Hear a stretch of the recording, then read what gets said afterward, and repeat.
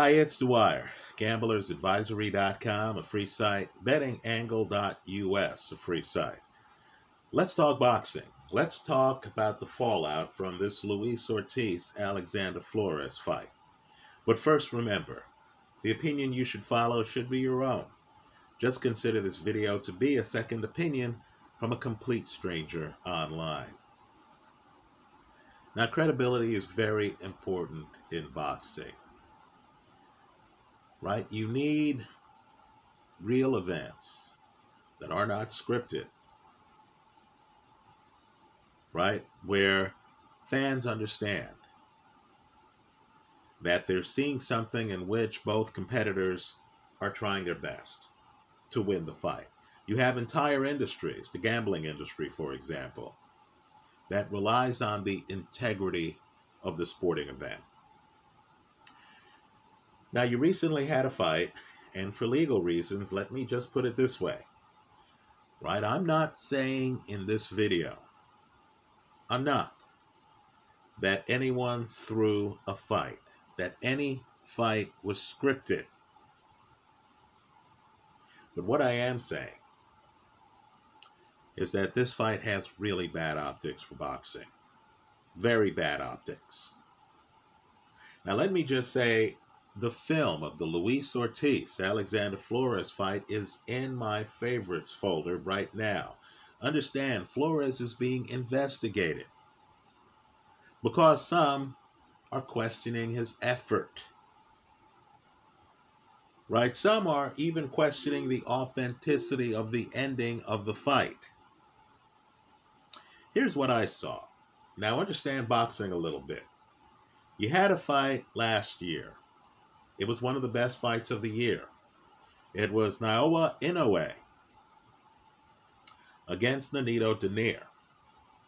And in that fight, and it's a pivotal moment in the fight, Dwyer, who is one of the hardest punchers in the sport pound for pound, right? The list is not that long. He's one of the hardest punchers in the sport pound for pound. He hits Dwyer, who is putting up a heroic performance. Understand, going into the fight, Dwyer was the underdog, right? Dwyer was the young lion. Dwyer unbeaten at the time. And here is Dwyer exceeding expectations in the fight. The scorecards are close. Dwyer is putting on one of his best performances. And understand, Dwyer is a guy who's been a champion in the past. Right? An argument can be made that Dwyer is a future Hall of Famer. So Dwyer, who has the heart of a lion, gets hit with a punch. Then he takes a few steps away from Dwyer. And then he falls down. Right? He hits the canvas. Well, folks, such is the nature of getting hit. You get hit, you might not drop where you were hit. You might even think you're fine after getting hit. You might get hit, realize you were hit hard, and say, well, I need to get out of this pocket. Right? Take a few steps, and then your legs go. Right? Well, understand, if you look at the film of the Luis Ortiz-Alexander Flores fight, Ortiz does hit Flores twice in the body in the short time they fight. Very hard. These are very hard body shots. Very hard body shots. Now, Flores continues to fight. But understand, Flores may not have been 100%. Right? If you're fighting a guy and he hits you the right way and you have a riveting pain in your side, understand, boxing's poker. You don't want to show any vulnerability. You might not even wince because you don't want the other guy to know that he's hurt you. So here, if you watch the full fight, and understand I have the full fight, you can watch it yourself in the favorites folder here on YouTube. If you watch the full fight, you're going to notice that Ortiz lands a couple of good shots, body shots, because Flores had fought before and been stopped on body shots before. So understand, Ortiz's body-centric attack might actually have been by preparation, right? You feel a guy is weak in the body, guess what? That's where you're going to try to hurt him. Now, where the fight has, we'll call it bad optics, it's really bad optics, is the knockdown, right? It looks like Ortiz grazes Flores. Doesn't look like he hits Flores flush at all. And Flores goes down.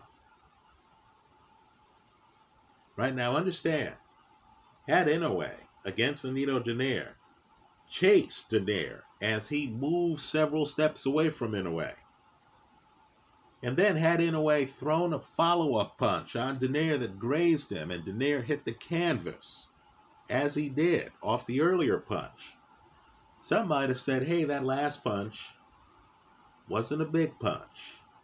How could this guy hit the canvas? Well, I believe what may have happened, for anyone who's had a rib injury, let's give this the benefit of the doubt. Flores may have been hurt off the earlier body shot. So as he's on the ropes, Ortiz closes the distance, right? As Flores is on the ropes and as Ortiz is throwing another body shot, it may not have been the last punch that drops Flores. Rather, it may have been Flores with an injury off an earlier body shot, trying to move out the way and re-aggravating the earlier injury. I don't believe this tape necessarily shows anything untoward at the end of the fight. This could be a guy with a sore stomach who then is about to get hit in the stomach again. As he moves, the pain from the earlier shot gets the best of him.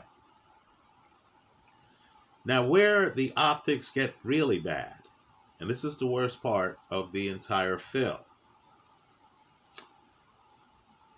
is when Flores gets off the canvas, right? Folks, the way he staggers, the way he moves, let's just say he overdoes it a bit, in my opinion, right?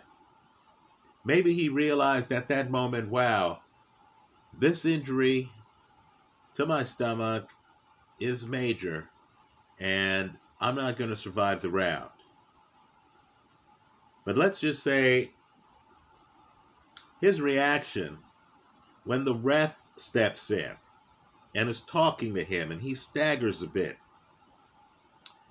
is a bit unfortunate, right? I believe this could be completely on the up and up,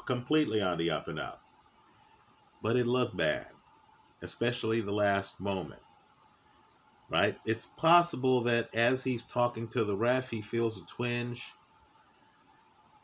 I'm guessing authorities are going to have to examine him to see if he had torn cartilage, a rib injury, bruised ribs. That would be enough, in my opinion, to show that this fight was completely legitimate, right?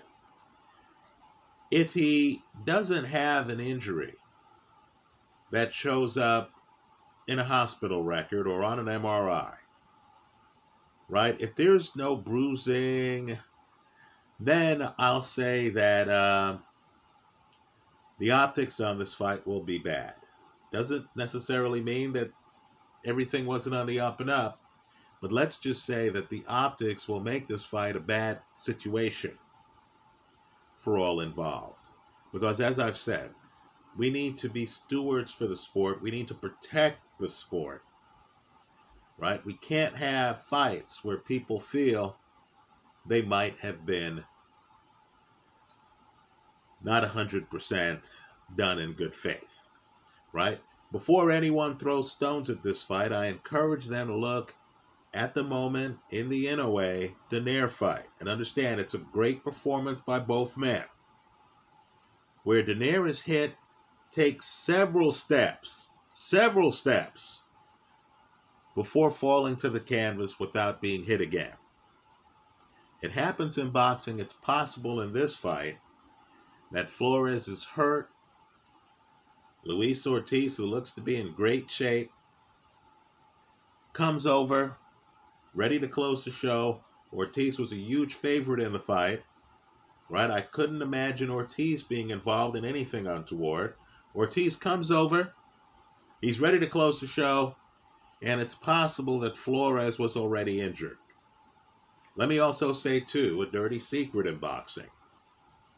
Fighters are rarely 100% healthy, right? As Ray Robinson used to say, this is the hurt business, right? You're there preparing for a fight by fighting sparring partners, right? You're, doing road work. You're running up and down hills. You're hitting, speed bags. You're hitting, punching bags. Some fighters come in, a fight's a little bit sore.